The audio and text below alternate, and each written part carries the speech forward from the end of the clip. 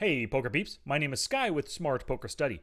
In this video, I'm going to help you learn more about various HUD statistics. I'm going to show you exactly where to go to find them, the information that you're looking for when you get there, and I'm going to help you put that information to use on the felt. Let's get to it. Alrighty, let's say you want to learn more about the c-bet turn statistic. Now, what I'm about to show you can be done with any statistic, as long as PokerTracker 4 actually has that statistic within its database. So the first step, there's 6 steps total, but the first step is to find information about the statistic. Now, the very first thing, there's a website right here, PokerTracker4.com, blah, blah, blah, blah, blah. The link for this is down below, right? But when you go here, you're going to come to this page right here, Statistical Reference Guide for PokerTracker 4. And if you scroll on down, there's some basic stat information here. But go down, every stat within PokerTracker 4 is listed alphabetically. You will find, I guess, the nickname for the stat, the full name of the stat, description, and a formula for every single one right here. Very useful information, especially if you don't have PokerTracker 4. Maybe you're using Hold'em Manager or a different kind of tracking software. The way they track their stats is probably the same. So this is a good resource for everybody. The second resource here is in PokerTracker 4, go to the Configure menu and then the Statistics tab. Let me show you what that looks like. Configure Statistics. Now, to find the stat that you want, you can go through, and this is all alphabetical. You can scroll through it if you want, or just type in a key phrase, a keyword from it. There's c-bet flop, c-bet river, and because it's alphabetical, c-bet turn right here. So once you find the statistic, the next thing you want to do is read. Now, it gives you a detailed description right up top, and then the formula is directly below. So c-bet the turn, percent of the time that a player bet the turn, given that he continuation bet the flop and had the chance to do so. Makes sense. Sometimes just reading this, you have to kind of wrap your mind around it. Okay, he had the chance to c-bet the turn. That means he was the pre-flop raiser. Okay, he c-bet the flop. Okay, on the turn, his opponent didn't donk bet before he could bet. It was his opportunity, and then now he makes another c-bet. Makes sense to me, right? Sometimes these stats can be a little complicated. You have to noodle on it for a little bit. Now, the next thing, of course, is the formula. The number of times that a player made the continuation bet on the turn divided by the number of the times the player could continuation bet. So once you kind of wrap your head around that kind of stuff, take notes in your poker journal. So let's say here's your poker journal. You got the c-bet turn statistics. Actually, this is pretty nice. You can just kind of highlight it. Control C down here. Right click, paste values or paste text right here. Bam, there's the description. And then here's the formula for you to work out and keep it there in your notes so you can refer to it in the future. Now, the next thing I already kind of went over it, but you want to kind of noodle on it. What does this stat mean? What kind of situations are not counted and what are counted? You know, when you continuation bet, that means, like I said, you were the pre-flop raiser, c-bet the flop, and then now c-bet again on the turn. Somebody didn't interrupt you with making a raise, and then you called on the flop. They didn't interrupt you by donk betting into you on the turn. You weren't the pre-flop caller, right? So it's pretty straightforward. I picked a pretty easy stat to start with right here. So noodle on it, make sure you understand it. And then of course, you know, take notes in your poker journal, then review some opponent stats around the table. And I have a table that I opened up already. So this is my smart HUD, and you can see the c-bet. This dark blue section is the c-bet section. C-bet flop and then c-bet turn right here. Interesting, this particular player so far, c-betting 0 out of 3 opportunities. Let's take a look at the c-bet pop-up. In position, c-bet is 0 out of 1 opportunity. Out of position, 0 out of 2. Wow, it looks like this player is pretty darn turn honest. What about this one over here?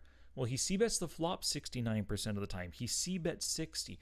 And then, so you want to think about this while you're just looking at a table. Well, that means this player really likes to double barrel. They probably do a lot of double barrel bluffs right here. So maybe I should give their c-bets on the turn a little bit less strength. You know, they probably have some bluffs in there, flush draws, straight draws and stuff. But this player, who has not bet a single or c-bet on the turn yet, they're pretty honest right there. So do that, you know, open up a table to noodle on it. Now what you want to do, of course, is take action and practice 10 stats over 10 days. So tonight, let's say you want to work on your c-bet turn understanding. Well, what you're going to do, over the next 10 days, one stat per day. Just choose whatever stat you want. That day, maybe as your pre-session warm-up, during your study session, go through and do steps 1 through 5. Pick a stat, do all the research, noodle on it, figure out what that stat means, and then play with purpose. So when a player makes a play related to your chosen statistic, so maybe they c-bet the turn, or maybe they didn't c-bet the turn, they checked instead. Make a read on their intention using the percentage zone. So if this player fails to c-bet, wow, you have a pretty good opportunity to steal it after they check. But if they make the c-bet, wow, really good opportunity to fold with all of your weakest hands, right? Devise an exploit with your read, and if you're still involved in the hand, execute on it. So let's say you folded your hand, and then, cutoff opened, you folded, big blind called. Well, watch the action. As soon as he c-bets or he c-bets on the turn, take a look at his stats and try to figure out what is going on. What would you do in their place? But if you're still involved in the hand, right? He opened and you called, and or maybe he opened, you called, and then he double barrels. Maybe he has some bluffs in there. So maybe your top pair with a king is actually good, even though it is a lowly deuce kicker right there. So that's what you're going to do. Now, let's say that you actually wanted to look at a different stat, a turn AF stat. And I'm pulling up this stat in particular because it's kind of a complicated stat. So let's type in here AF. Now, AF and AFQ, we're just going to focus on AF. There's flop AF. We scroll on down. Turn AF, river AF, and total AF. Let's go to turn AF because we were already thinking about the turn. Well, the description right here and the formula, we can do that exact same thing within our poker journal. Oh, and then maybe do some additional notes. Noodling on this leads me to these observations or these ideas, whatever it might be. And so for turn AF, we're going to do the same thing. Put the definition in, read it, and make sure we understand it. So turn AF is the ratio of the times a player makes an aggressive action, betting or raising, to the times they call. Okay, so it's a ratio. Bet plus raise divided by calls. All right. For example, a player with an AF of 2 has bet or raised twice as many times as they've called.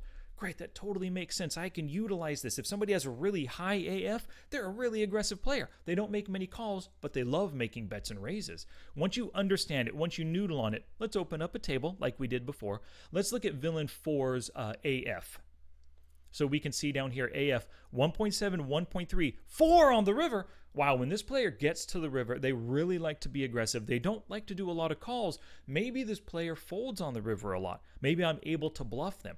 But if I get to the river and they have the betting lead, maybe I can expect a bet quite often because their AF is so high. What about this player over here? Villain 2 with an AF 10 on the flop. 10 bets and raises for every call. This player loves betting, hates calling on the flop. What about that? On the turn is 0.8. Whoa, that's really darn low. Less than 1 bet or raise for every call they make. So they play that turn passively. Maybe they want to get to the river. And then on the river, it's infinite. What is going to be an infinite number? How does that work? Well, it's probably because it's divided by 0. So maybe this player has never called a river bet, right?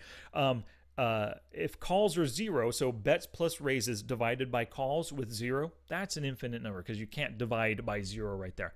That's what that means. So by understanding AF now and looking at this, maybe we can devise some pretty good exploits against villain 2. He doesn't do a lot of betting and raising, so when he bets or raises, as we've already seen on the turn, he could be pretty honest. We can easily fold against him right there. All right, thank you so much for watching. I highly recommend over the next 10 days, choose one stat, maybe a brand new stat you've never thought of before. Just scroll through the list and find one, or maybe in a podcast you've heard or an article you've read recently, they talk about a specific statistic and you want to learn more and learn how to use it in game to exploit your opponents. Go ahead and do this and let me know how it works for you. You can find me on Twitter at @SmartPokerStudy. And please, of course, subscribe down below and click that thumbs up to let me know that you like this video. I will catch you later.